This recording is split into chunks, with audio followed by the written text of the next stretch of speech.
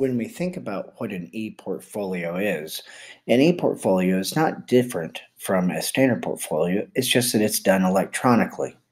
Now, there are really three things that we want to think about. So, first off, what is an ePortfolio? Second, why should we have one? And then, what on earth is it used for? Through the rest of this, we're going to address each one of these questions so that you can get the answers you need to be able to effectively utilize your ePortfolio to document your learning. It has been said that the definition of insanity is doing the same thing over and over and over again, expecting to get different results. So, when we think about our academic focus and our progress, one of the things we have to think about is, are we doing the same thing? Much like the hamster in this running wheel, no matter how fast a hamster runs, it is only going to go so far, and that is in the same circle until it gets exhausted. We need to make sure that we're not just spinning our wheels. So, what is an ePortfolio? Portfolios come in a number of different kind of configurations. It could be a binder, like a standard 3-ring binder that you're putting stuff in. It could be a spiral notebook. It could be focused on a specific type of event or activity. In this case, it could be an art portfolio. It could be a portfolio that is for models. Models have a portfolio to be able to show their photographs so that they can be selected and hired for jobs. It could simply be a portfolio of information. It could be as simple as a binder that you put stuff in.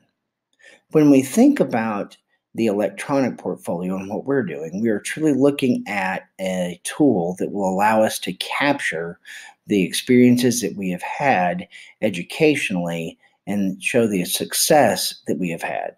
Success itself is not always a perfect score. Success is frequently just doing better this time than you did last time. Why should we have an ePortfolio? The big thing with portfolios is it's a way for us to document what we have done. So often there are things that we have accomplished or projects that we have created that we really wish we could have saved so that we could share them with other people. I know as an adult, there are plenty of things that I wish I could share with my children that were things that I did in the past that because I don't necessarily have them captured in any particular form or fashion, I'm not able to.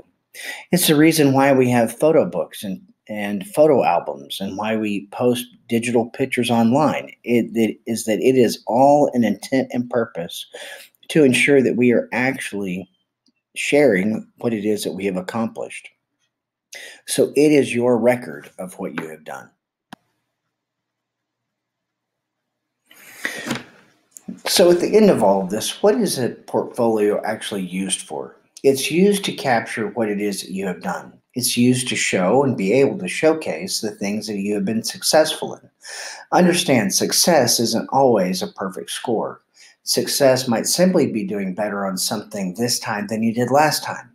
So, if you have a math sheet and last time you missed 5, but this time you only missed 2, that's a win. And so that might be an artifact or evidence that you would want to upload.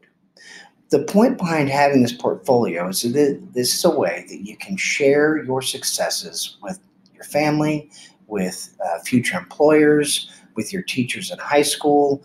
Portfolios are used throughout all different businesses and the way they present what it is that they're doing, and it is a way for you to show your work.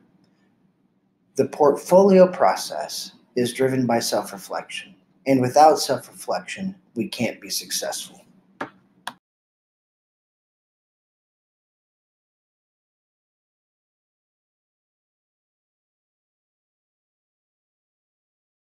Take your marks. This is just the beginning of your academic race. You will be moving forward each and every day to achieve the objectives that you set before yourself. By utilizing self-reflection and the process of collecting items and artifacts that show what you have done, you can ensure your future success. This is only the beginning.